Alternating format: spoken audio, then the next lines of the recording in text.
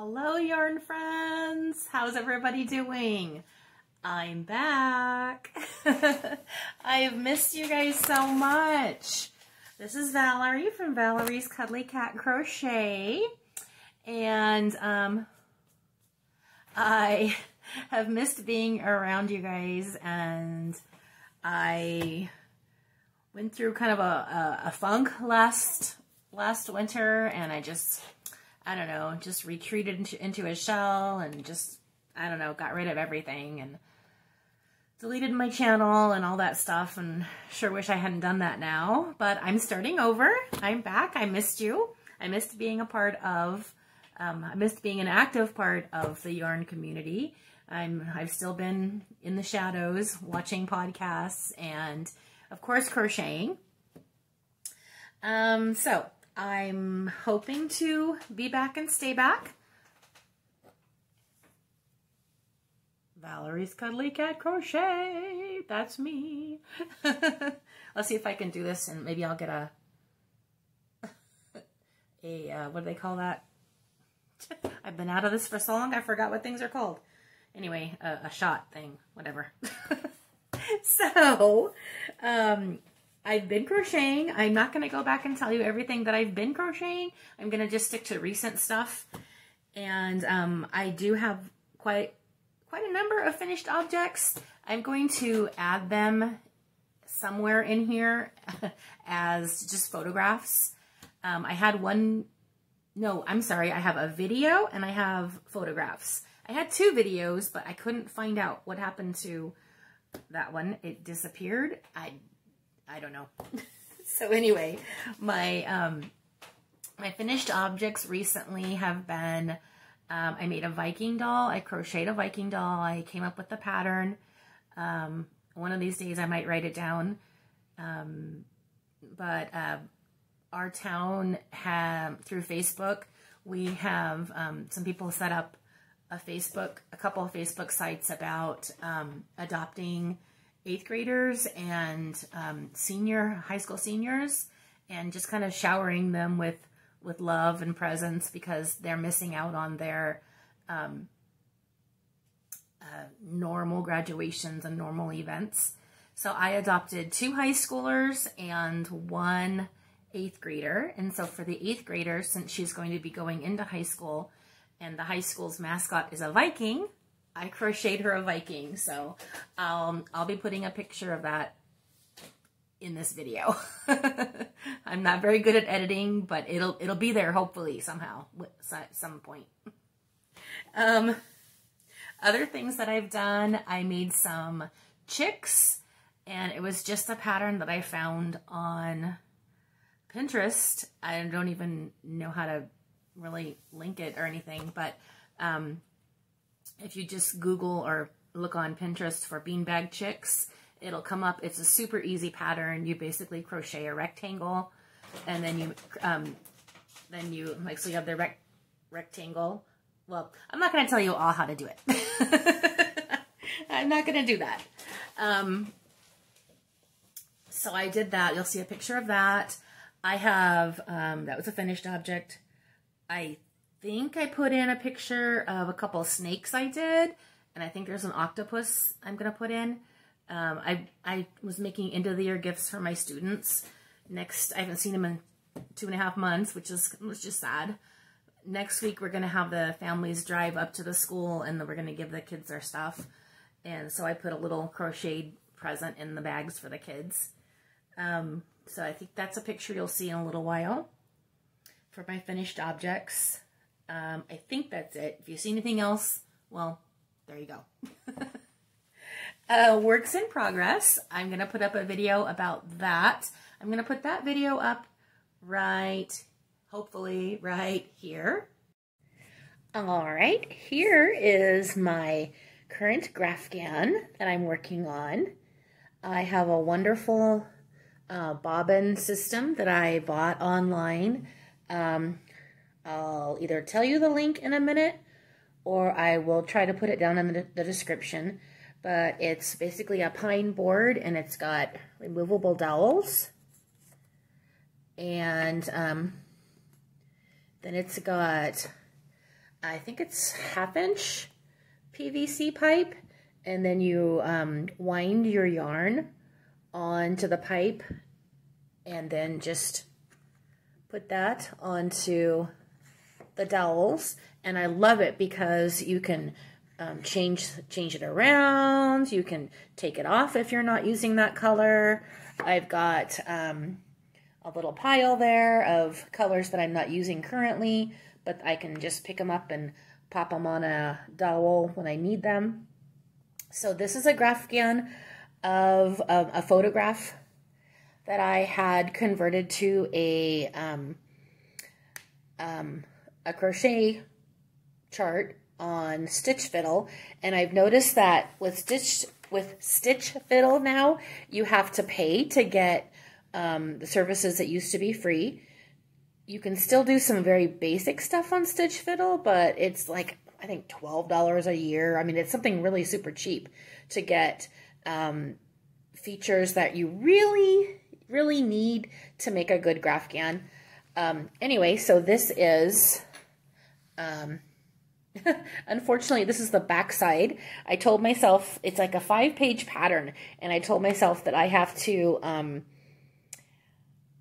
weave in my ends at the end of every page. So I have a few more rows to go. But there's not any on this side. Doesn't really look like much right now, but it's going to be a picture of a friend's daughter holding her guinea pig. So I'm not going to show you the picture quite yet. I will save that for another time.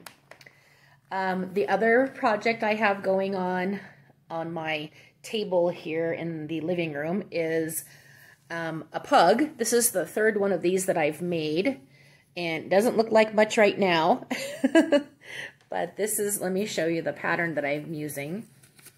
It's by Amber Craft Store, and this is like the step that I'm on right now. But let me see if I can flip through and show you the picture of what, here we go. That's what he's gonna look like. And like I said, I've made it 2 times before, and it's a very complicated pattern. Not that the pattern itself is complicated. It's actually, for what it is, it's well written. I mean, there's a lot of intricate parts. The folds are pretty detailed on how you do them, and then it's not a beginner pattern. And the first time I did it, it was kind of tricky, but now I've done it a few times, so I kind of know what I'm doing. My next step on that is to add the ears. And anyway, it's Amber Craft Store. I believe it was on either Etsy or I can't even remember. It's been so long since I bought that pattern. All right, so those are my 2 projects that I have going here on my table.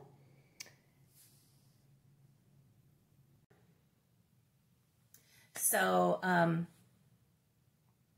hopefully you've seen my Grafgan and my pug that I'm making. My other work in progress is I am crocheting a succulent. I have 5 of the leaves. These are the large leaves, and they're going to go around in a circle somehow. There's a way you sew them all together. And then I have to make 5 medium leaves to kind of go inside that, and then 3 that go on top. And then I have a little flower pot that I'm going to put them in and give them to somebody who loves succulents. And this one she won't have to water, even though you don't really have to water succulents all that much. This one will never need watering. On the leaves, I used, oh, and I forgot the color. It's actually a yarn that I bought to make Yoda with, to crochet some Yoda dolls, and I have plenty of it. But this is also, I thought, a good color for the succulent leaves. And what I did is I took my comb, my hair comb, and I just kind of roughed up the yarn a little bit. So I don't know if you can really even tell that I did that, but I just thought it made it look a little smoother. And you know, sometimes succulents, not cactus, sometimes succulents are a little fuzzy, like You can kind of see it up there. It's like a little fuzzy. So anyway, I'll show you that hopefully next week, or maybe a picture of it or something. I don't know. All right, so I'm back. I'm really hoping you guys are still out there and still are interested in what I have going on here. I'm just going to try to keep it low key so I don't get too stressed out and caught up in details, and just kind of be myself. And I'm planning on, you know, basically just showing you finished objects and works in progress and any acquisitions that I might come across. This is my yarn collection. I've got some more underneath the table, but I used to have a lot more yarn, but I had to destash because I couldn't find anything. So I have it by color. There's like two drawers for each color, except for up here is my buff, Red Heart Super Saver buff. I use that a lot in the dolls that I make for Feel Better Friends. And then right there is my scrap balls. Like, I use the pieces I have left over and I tie them, and yeah. And then I have variegated yarn down below. You can't see all the way down to the bottom. But anyway, I've got my bulletin board back there. I'm going to add a couple more bulletin boards, I think, and get some more crochet little sayings and stuff to kind of get that back up and running. Anyway, I'm going to go ahead and put in those pictures and videos, and hopefully this turns out good. And I'm glad to be back. Please subscribe. Please join me. And, oh, I forgot to tell you, my other adventure, I'm still trying to talk myself into doing this. I've never done anything on Etsy. Well, I've purchased a lot of things on Etsy because I believe in supporting my fellow crafters. But I've never put anything for sale on Etsy. And some of you might remember, if you were a part of my previous channel, you might remember that I had crocheted some firecrackers. And I actually even did a tutorial, which is no longer available, but I've written that up in a pattern. I haven't tested it yet, but I've written it up, and I'm trying to convince myself just to kind of get my feet wet into Etsy, just to kind of see like if it's something that I want to do. I really have enjoyed putting the pattern together. So I don't know. I'm a little nervous, or more than a little. I'm a lot nervous about doing that, but I'm kind of excited about it too. So that's kind of in the works. I'll let you know if I decide to go through with it, or if I, you know, pull back, or what I'm going to do with that. Anyway, I'm glad to be back. I'm glad to see you guys again, and enjoy.